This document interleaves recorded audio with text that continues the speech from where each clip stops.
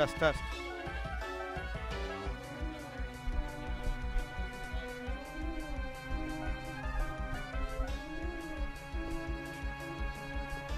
Test, test. Test. Test. Test, test. All right.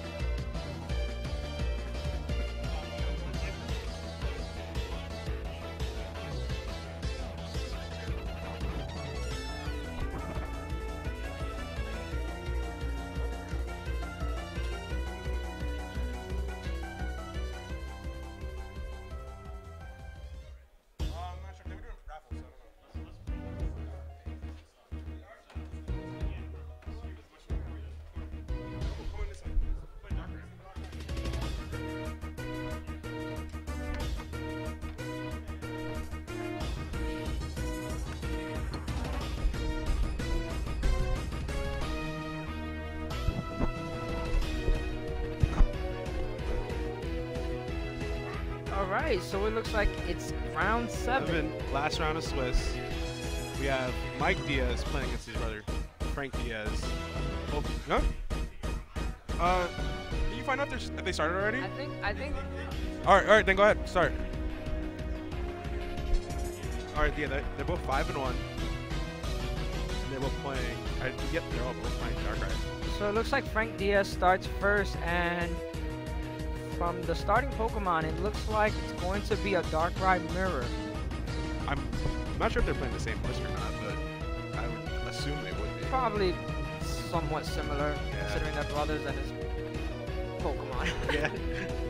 But, so it looks like he starts off with a Dark Energy and a Dark Claw. And an N, so he's probably going to be fishing for a Darkrai to have on the bench. Yeah. Do you think he's going to go they're both laughing over there. But do you think he's going to start going aggressive with like Confuse Rays to attach to Dark Claw? Or do you think he just wants to get rid of it? I feel like it really just depends on what he gets from the end. If he gets anything like an Ultra Ball, a Dark Patch, he'll be in good shape. If not, I'm not sure if he'll have any other choice but to go for Dark Claw and be aggressive. And they'll throw in a knockout next turn for the laser. I mean, it's not like he would have any other choice. And his hand shows that. Okay, sorry. Yell in their ear, that's what you gotta do.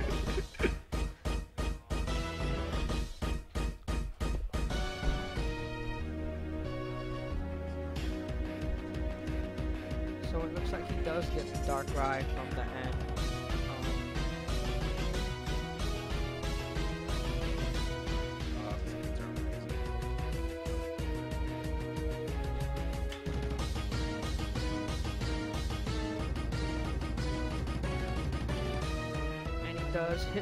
He does a catcher and a hypnotoxic laser, so it looks like he's not going to be Confuse Raying this turn. Looks like he's going to be doing a jump.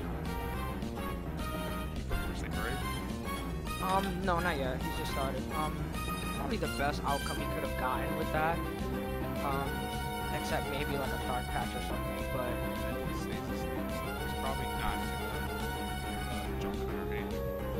Unless he gets a kill deal with some energy. Oh, he did a Confuse Ray? Yeah. Oh, that's kind of interesting.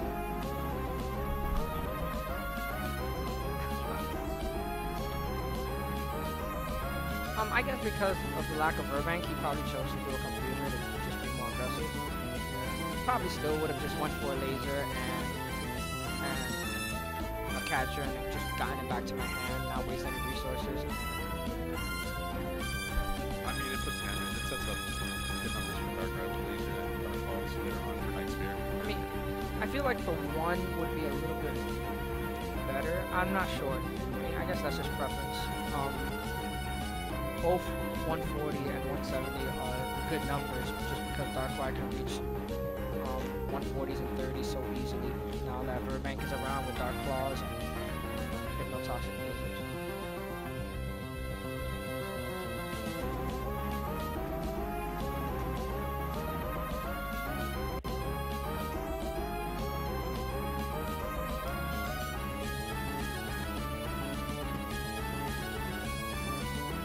Yeah, turn the music down. Okay, there you go. No more music. Do you guys even like the music, or we can just turn Yeah, it? just turn it off. Okay, that's fine. That's right.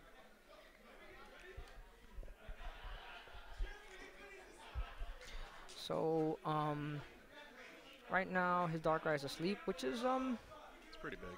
it's a big thing. Maybe in the beginning not so much, but um, still kind of annoying because you can't be aggressive if you had the opportunity Yeah, you without a can't. Keldeo.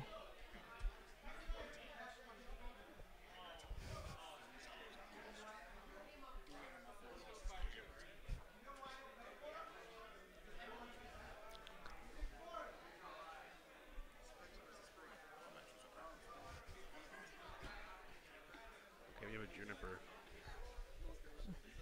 Oh, I didn't see. Does Frank have a Darken discard? Um, I don't know. Probably not. I think he's probably just going to go for um a junk hunt.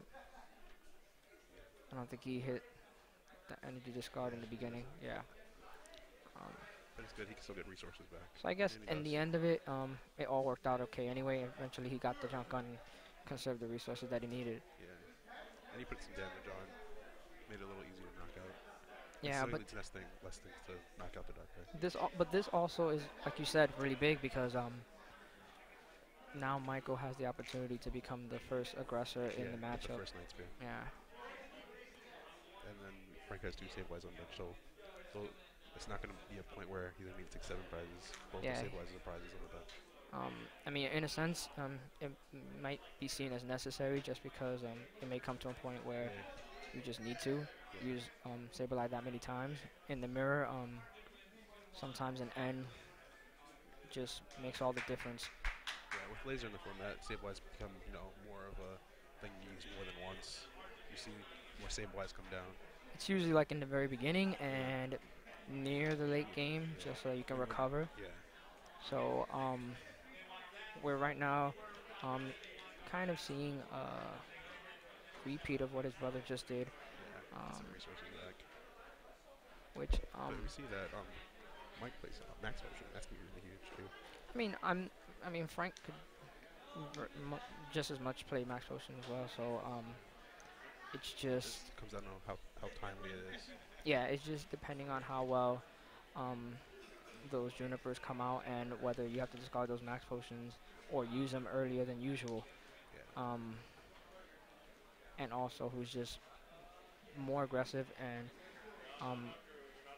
a better aggressor in this matchup. And it could also help, knocking off that damage he did earlier with the Confuse Ray and the poison. That's true. It did set up the 40 in order for you to get that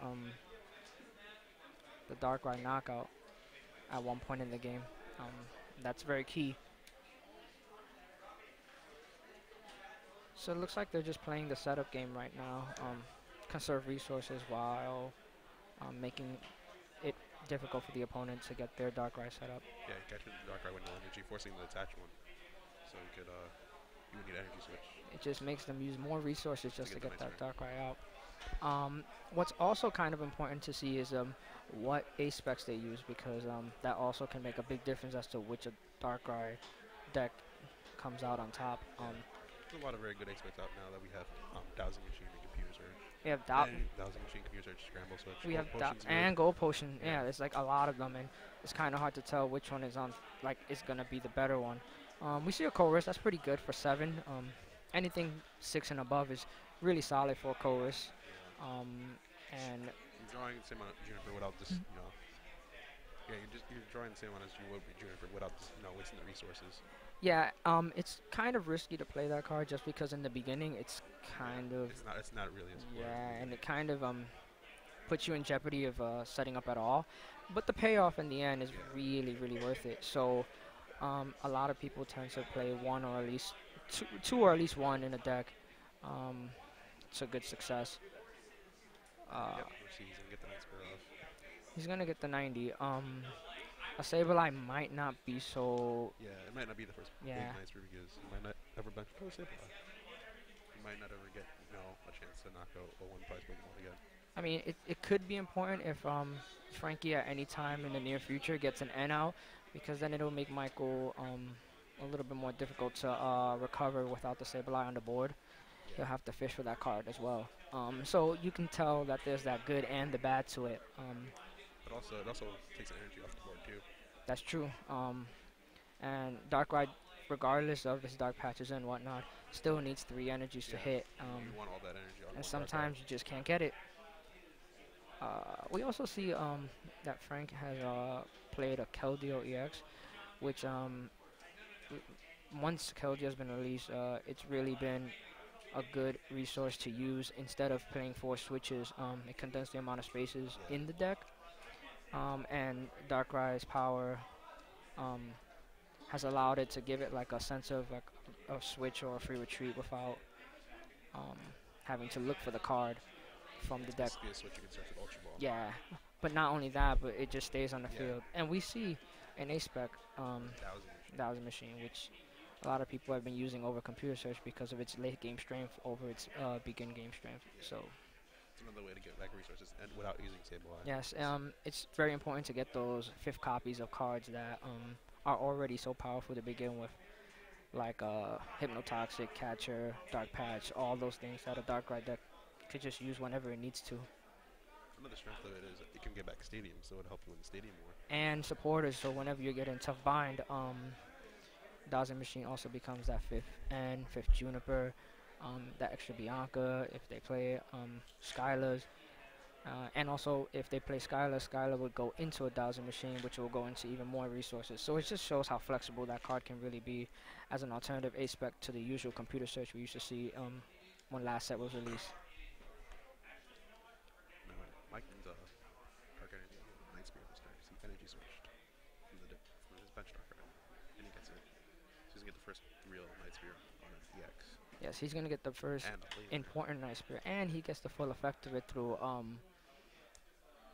Burbank and Laser. Now we were talking about how good Keldeo is, but also it's kind of like a double-edged sword because it's 170 HP. It sets up perfect numbers for Darkrai. I mean, that's kind of the risk any player has to take when playing the Keldeo. You gotta realize that it has the 170, so a Nice Spear, 30 hit bench, and then catching it out and doing the Dark Claw with the laser, it's just gonna knock it out very easily. But it's more so a necessity than anything, just because of what it can do for the deck.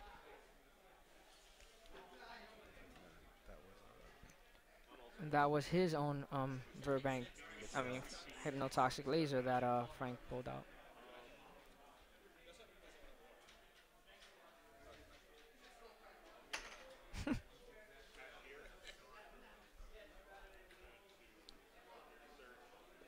So it looks like Frank has 120 on him.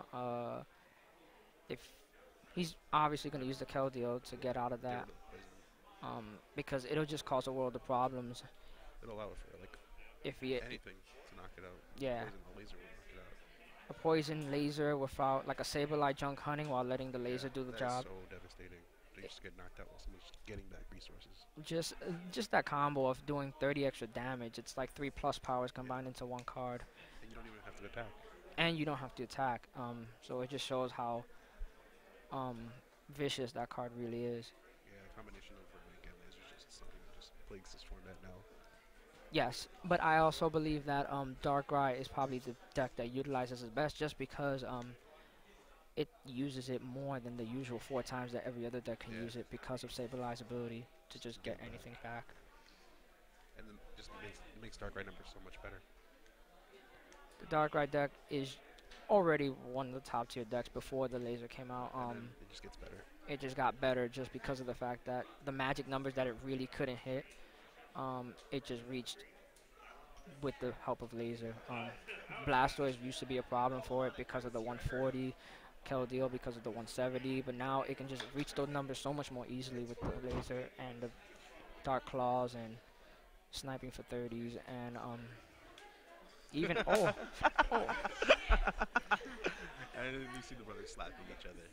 we see a little family aggression from these two brothers. I'm not sure if it's safe here commentary. He might just jump out and attack us. I feel a little threatened.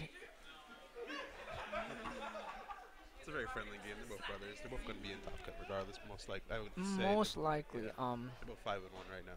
Yes. So I think most X and 2s make it. You still want to relieve that stress of Seeding not. kind of does matter. You want to avoid certain matchups. Seeding does come into place in there. Usually, I mean, it kind of depends. If you have the top seed, it seemingly is better to face the bottom seed. Yeah, because they just squeak them. The deck probably isn't as consistent. Yes, but it also can mean that those are the decks that are probably the techiest because of the fact that they barely squeaked in, but they probably try to fit a whole bunch of stuff in their deck to have a broader range of counters for the metagame. So you can really scary thing, but at the same time, it could be one of those clean decks. yes, it could be that's one of the matchups you really don't want to an face. anti-meta deck like a Cling Clang or a Garbodor that sometimes you'll have trouble with, and sometimes it'll just be pretty easy for you to overcome. Nigga, don't lie.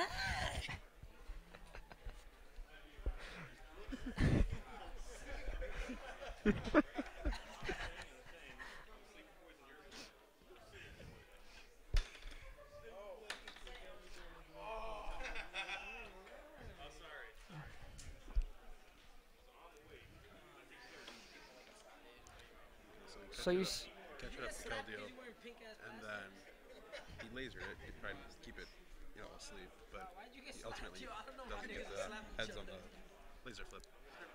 yeah, a lot of people have to realize that Keldeo is a hard counter to the laser, and even when targeting the Keldeo to try to negate that, you still only have a 25% chance of getting out of that. You have to flip for the laser, and then them. flip for them to get out of the sleep.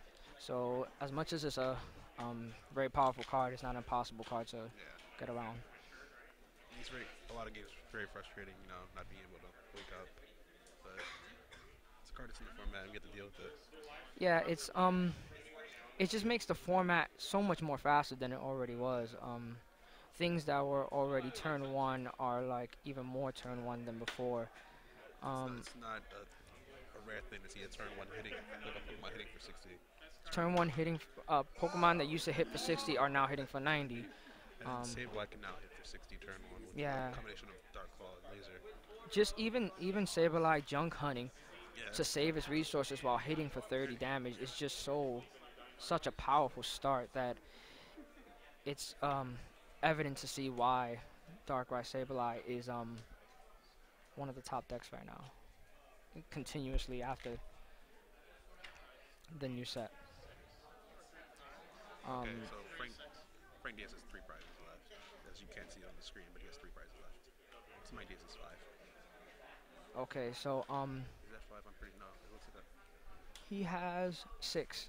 Okay, yeah. So Frank Diaz is ahead of the game by 1.5 EXs. And I put it in that sense just because EXs are the big thing you're gonna have to take down anyway. You're gonna be forced to knock out the attackers. The attackers are gonna be the EX. Yeah, I mean, as long as Michael Diaz tries not to bench Yeah, if he's forced not to bench Sableye. Sableye, then Frank's gonna be forced gonna to have take to 7 hit. prizes. He's gonna have to hit the 2 Darkrai's to death, and Darkrai itself is no easy task to get down to 0 HP. You see a bunch of damage on Frank's board. Yes, but I think it's a good tactic just because it forces Michael to get the catches out, even to be forced to throw down the Sableye so he can reuse any catches he may have left. But it's also scary because he could be playing Max Potion.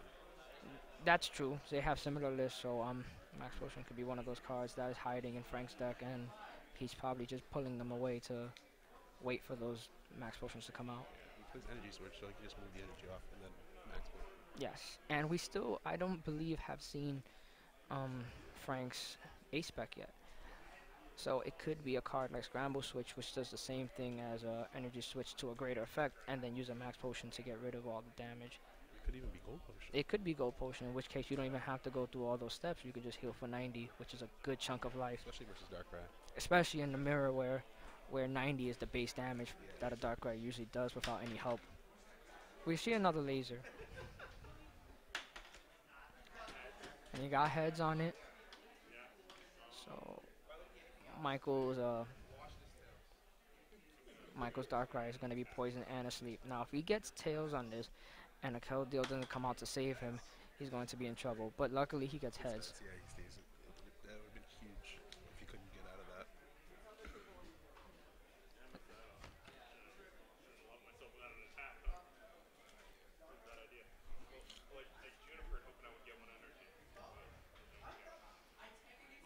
Yeah, he whiffed the Night Spear. So he didn't get the Night Spear. That was really big. That is pretty big, only because it allows Michael a little bit more Yeah. breathing time to just recover or catch up. Yeah, he gives him an opportunity to come right back into this game. He's still probably going to need a little bit more than that, Yeah, but it's an every opportunity. little bit Yeah, every little is bit going to counts. help at this moment where Frank has almost 3 Darkrai's pumped up against Michael's barely 1. Yeah, I like what Michael is doing. He's pretty much giving him a better shot into this game. He's targeting down the Keldeo, which will then make his laser flips more ideal. So he can keep him asleep and then buy himself more turns. Yes, I think if a Keldeo's out, then it just becomes the only target for the laser, because anything else is just going to be saved by the Keldeo rushing in and then rushing right back out. So you're kind of forced to be put in that situation. But like you said earlier, because Keldeo has 170 HP, it hits those magic numbers. So Darkrai to KO it easily, which could be the key to Michael coming back from this game. And you can see one of those turns where he just takes 4 prizes and Night Spear. If he has the Keldeo for HP. Oh yes, that's true. Like he's probably setting up for a 4-hit knockout. I mean a 4 prize knockout for 2 EXs. Which deters a late game end. You'd be able to take, the first 2 prizes and then end the game with 4 prizes four left prizes. and then win the game right there.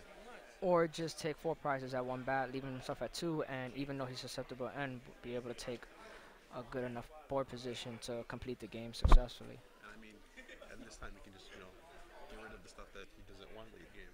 Prepare for that. I late prefer game. that end so that if he does get hit by it, he'll get a higher likelihood of pulling a Juniper or Just to support something to draw out of better it. than an end.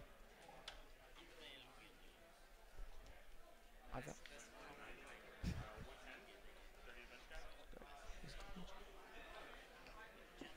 So we're gonna see Night Spear here. That. Okay. Yeah, but you don't get the 2 prizes because the poison kills it. Well, so the Darkrai, And active you Darkrai get has prizes. 30 HP left, so if Frank gets a catcher, he can just kill that Darkrai off from the bench.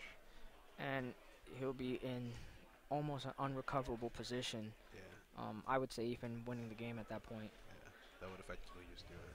Because the Darkrai would have too much damage, and he wouldn't even have to, hit it from the active position. Should look like a magic card. Nigga looking for mana.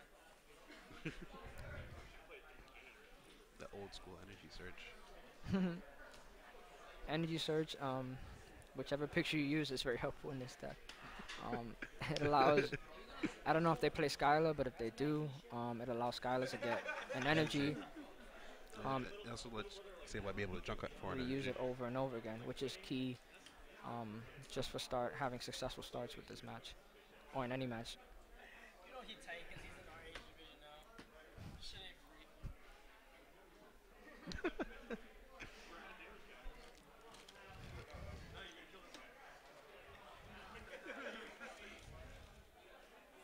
Okay, so he's gonna take 2 prizes. Yo, I just want to say shout out to the niggas that stole my fucking blueberry muffin. I had to go back to Dunkin' Donuts and buy another one. Fucking asshole. So it looks like Someone stole Brian Garcia's blueberry muffin. Um, so whoever stole Brian Garcia's blueberry muffin, Shame. Shame on him. that's deplorable. That's very deplorable. Who would steal somebody else's blueberry muffin anyway? Anyway, back to the match. It looks like he did KO the Darkrai. I know he did not have to catch it. That was huge. So now it's so Darkrai. 1-3 prize game. He got counter KO'd himself. And It's a very fragile situation because he could still take a 4 prize swing in 2 night spears. but he needs to also survive a hit. I don't know how much damage. It looks like it's gonna be around 90 damage probably. Um, it's hard to tell, but if it's anywhere around that 80, 90, 100 damage Well, range, you see Darkrai at the bench has a Dark Ball, so he needs to.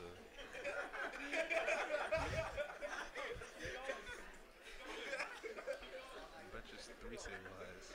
I think he realizes at this point that if his Darkrai takes a hit, then his Sableye can take a hit as well. And he's just gonna go.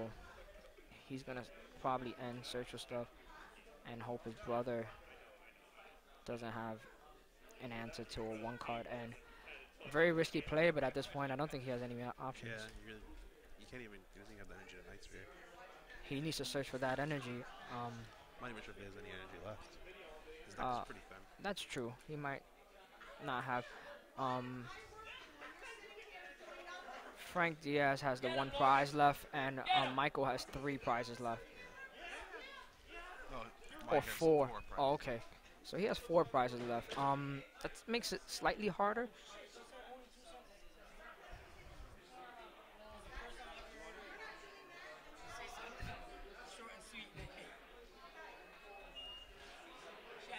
And He's in a I know I was like, He's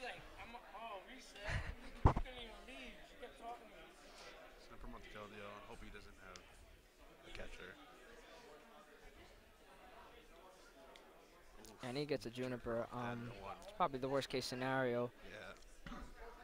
Looks like You this gotta game's about believe to he be gets a over. catcher, and And there it is. That's the game. Frank Diaz beats his younger brother Mike. Um, To advance to 6-1. Both so- players probably be in top cut though. Most likely. It just shows you that the Darkrai matchup, That first Night Spear. that first is- Night Spear is so crucial. Yeah. It depends which Darkrai dies first. Even though it had to kill the Sableye, the 30 damage does matter too. That did matter at the end of it, and I didn't think it would. So it just goes to show you that even the littlest amount of damage, like 30 or 40, is just gonna add up. So Darkrai just adds up damage so easily. Burbank and Laser just makes it so Darkrai just that threatens combination, anything. It threatens everything. Verbank, Hypnotoxic, 30 damage whenever you want, however you want, no attack, and Darkrai uses it to its fullest potential. So You can retrieve the lasers. It's so powerful. It's very aggressive. It's very fast. just Not many decks can actually answer a turn 2 Night Spear. I don't. It's God forbid a turn 1. yeah, not even a turn 1 Night Spear. I mean, but I feel like now the turn 1 Night Spear is not as necessary as it used to be. Yeah. Turn 1 Night Spear. Turn 2 is enough to just. Turn 2 is enough as long as the Verbank and the Hypnotoxic Yeah. is played the turn before. Get that 30 on the board. Get the coin flip heads and you know. So Yeah.